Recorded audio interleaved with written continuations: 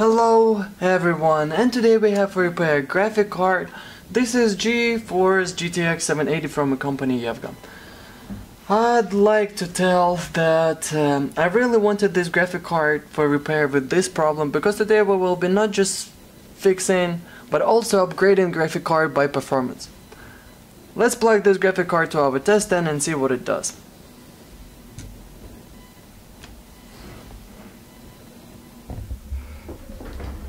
After launching our graphic card, we can see that our graphic card gives an image, but image is kind of distorted by following different lines on the screen and any other artifacts. Artifacts kind of like that. What is it looking for us? That's a problem. Our so-called GPU just fell off. Of course, we can't just throw away from a view a problem with our memory, but for our experiences for 780 series, following by artifacts like that, that's a problem with a chip. We got to disassemble our graphic card, and one of the ways to test it out actually is heating up our GPU. The way how I do, I put 360 380 degrees on the heat gun and heating up within 10-15 seconds is more than enough.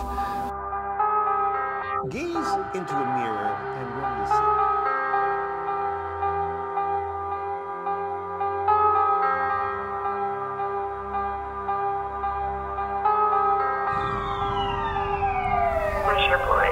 After diagnostic process, we can definitely tell right now that we are dealing in this case with the GPU failure. We can see so far we don't have any artifacts and our system is going on. Hopefully our reheating our GPU will be enough for running a benchmark.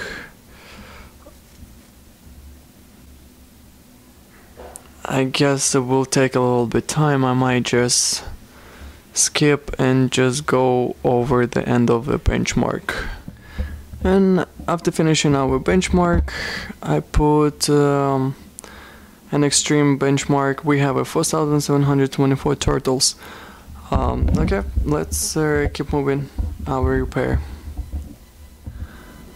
What we will be doing is, instead of our 110-300B1, which use on 780 graphic cards, what we will be installing is GK110-425B1.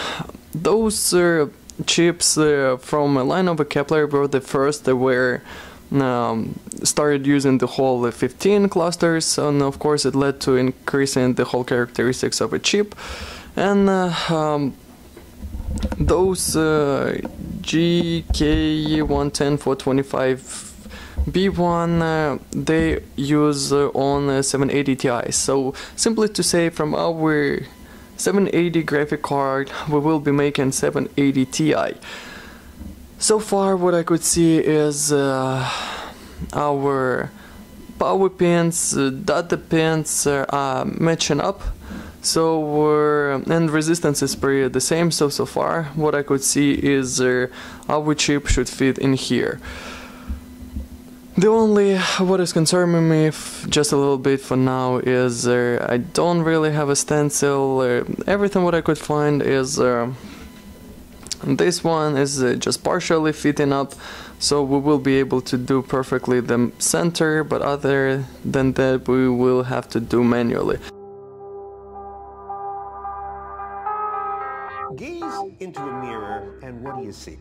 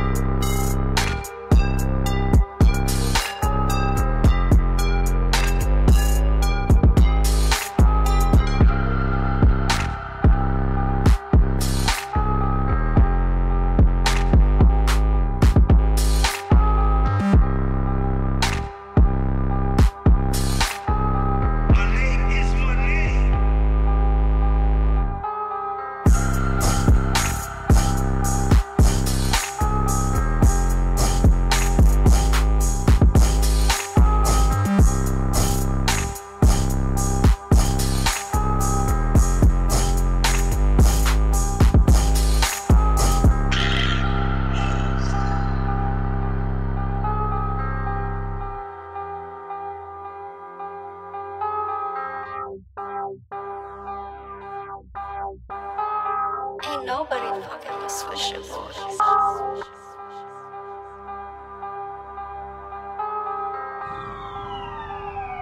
Swisher Boys.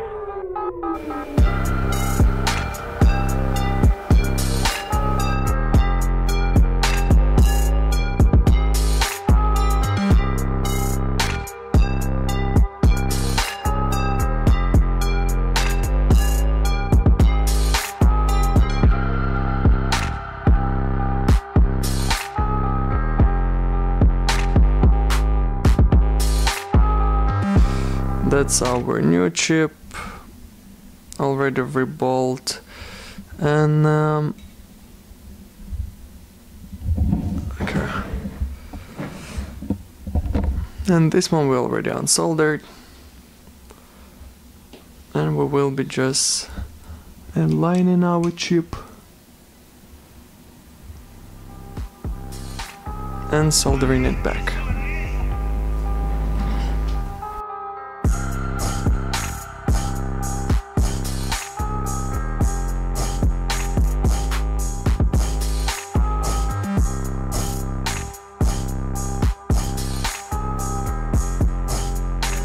Time to test it out our graphic card plugin, also our boss card,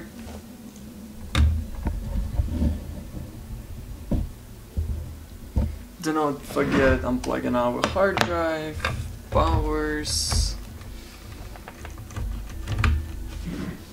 and at last the screen. Also to breathe easy, let's check it out our Let's check it out our main resistance on our phases.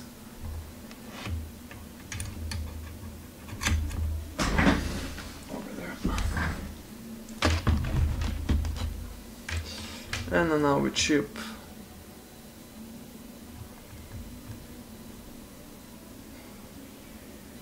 In the range of normal, so 3 ohms is perfect for those type of chips. On the memory, 90 ohms in the range of normal, and now we're PCI Express.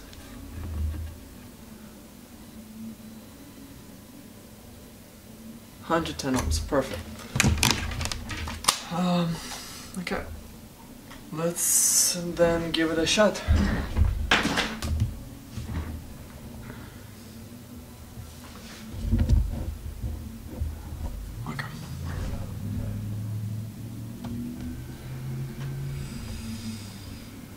So far everything is good, card got detected, and we have a picture.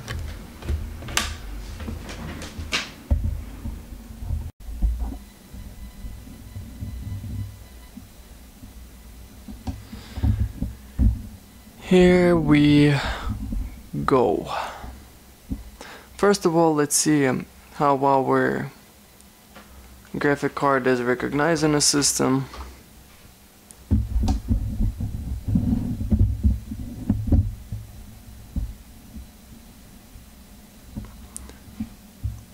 And in the system, our graphic card is recognized as a 780, regular 780, not a 780 Ti. Of course, I tried to reinstall BIOS from a 780 Ti, but unfortunately with the BIOS from a 780 Ti, driver could not be installed. I don't think That's because of a memory. The memory on this graphic card is from a company Unix, and with the Unix it should work just on easy.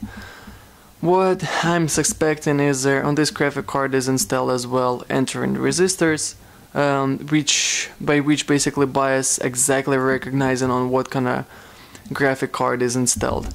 But what I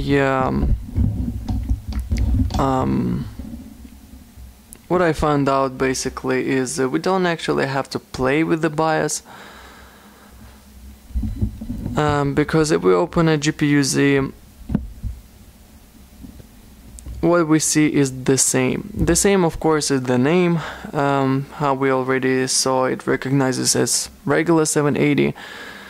And of course, since we didn't change any settings on our BIOS, we have same exact GPU clock and a memory frequency, which is 1500s. But other than that, all our graphic card is acting as a 780 Ti. As for example, our shader blocks has been unlocked, and right now they up to 2900s. Well, this is not a problem because GPU clock and a memory clock, we can basically increase it manually. But even though if we that's what I already did. If we run a benchmark with our characteristics from a 780 graphic card, our benchmark in an extreme stress test gives 50 to hundreds turtles, which is basically already we increasing our performance of a graphic card on about 10-15%. Other than that, there is no other issues. I like the temperatures how going up pretty smoothly. There is no random crashes or driver just all of a sudden just flying out. Everything works pretty smooth. I'll keep testing this graphic card. Thank you very much for watching. Put likes, dislikes, and of course subscribe for more repairs on this channel. Thank you. Gaze into a mirror and what do you see? Bye.